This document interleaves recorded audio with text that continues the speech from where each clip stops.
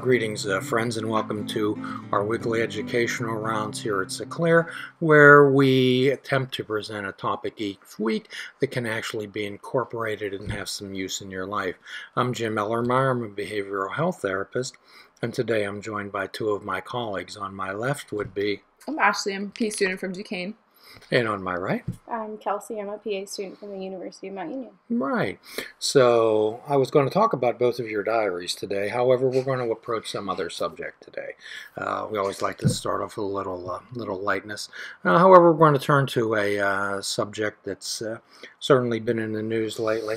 So recently, the students here at Sinclair and myself, we've been exploring other faiths and other points of view in life, have we not? Mm-hmm.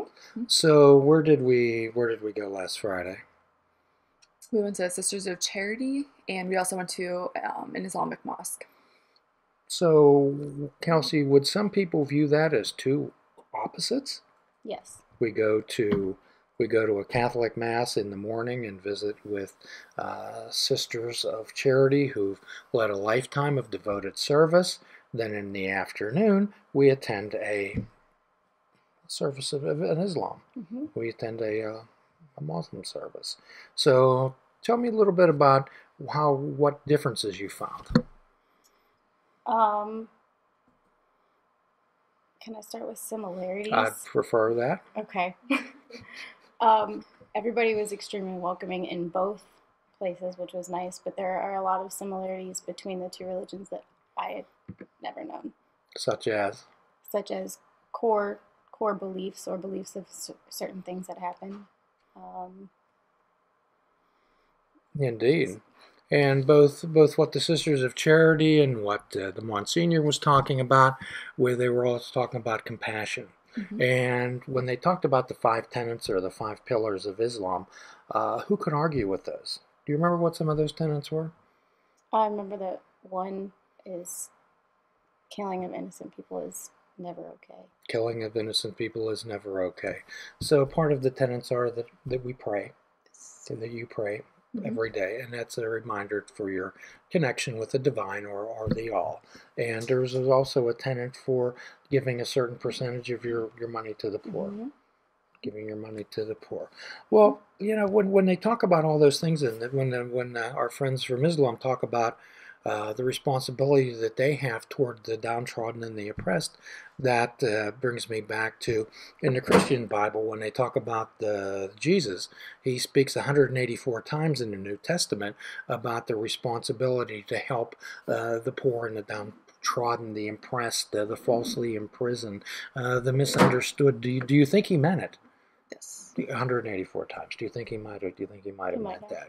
Okay. So what I want to talk a little bit about today is basically what you found out, Kelsey, was there's a whole lot more in common than there is differences. Absolutely. Sure. So, however, given it's not just today's climate or the things that are going on today, this has been going on since the beginning of time.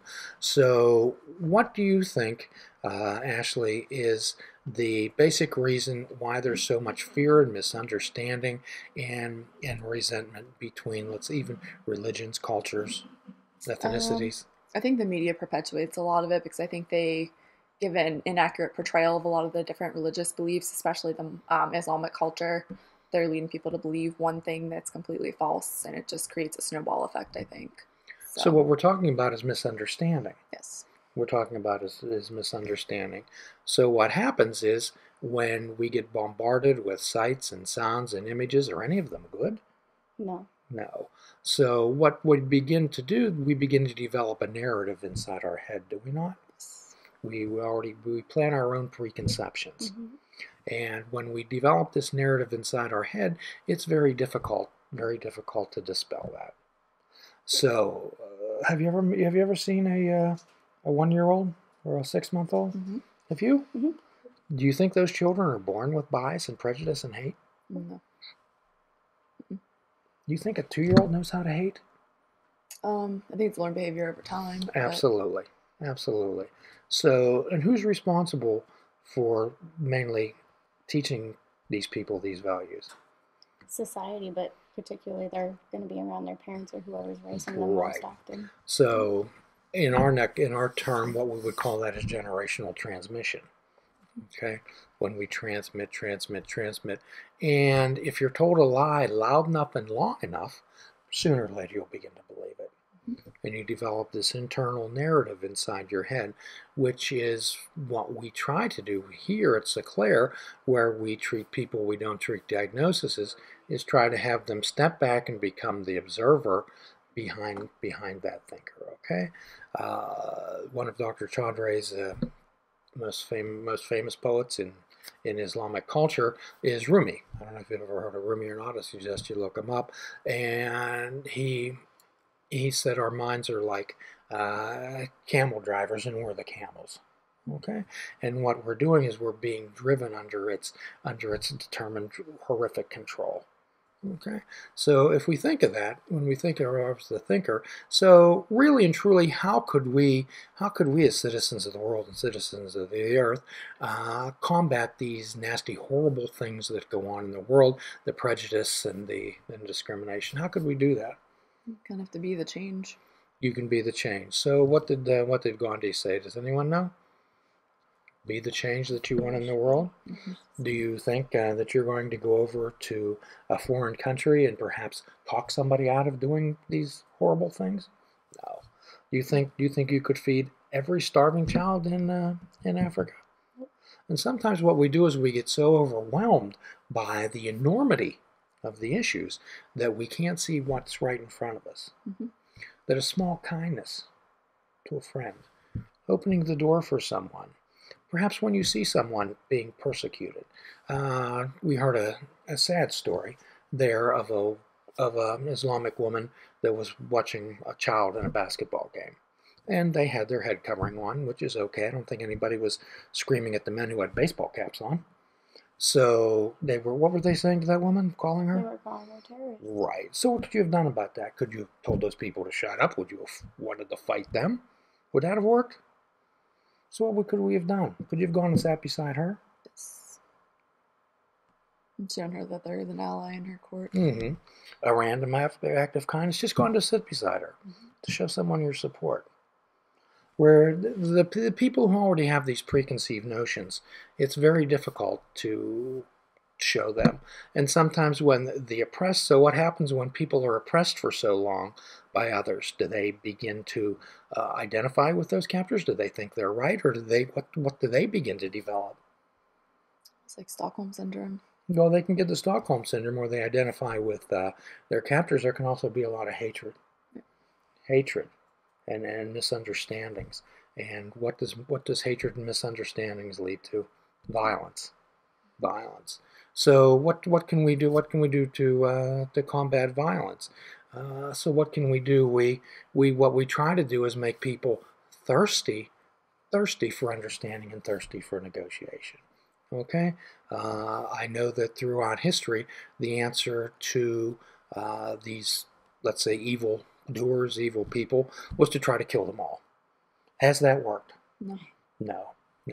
So do you think perhaps some understanding are what we would call the forces of good? Are we always right?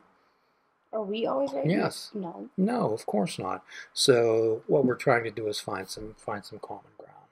Find some common ground, and we can all out there every day start that, and every single day by showing a simple kindness for another. When Martin Luther King said, is that if you don't stand up to discrimination, if you don't stand up against bias, then you're participating in it. Okay, so rather than walk away from it, we don't necessarily need to confront and have a screaming match with somebody, but we can certainly support those people who are being discriminated and being marginalized. Can we not? Okay, so that's my assignment for everyone out there today, is to show a kindness for another. If you feel that the world's filled with darkness and there's no place to go, then the only place you can do is shine a light, as darkness cannot stand in the light. So my commitment to everyone out there is to recharge your batteries through some meditation, recharge your batteries through some connection with the divine, and get your flashlight going. Shine that light. Any final comments? I think so. Any comments? Nope. Good, good. Okay, so again, as always, we give a final free prescription: fruits, nuts, and vegetables. Unplug your television and take up fishing. And for a truly mindful experience, we ask everyone to fish without bait, a lifetime without definitive expectations. When we shoot right for the dark, we don't always have to hit the bullseye. Let's aim.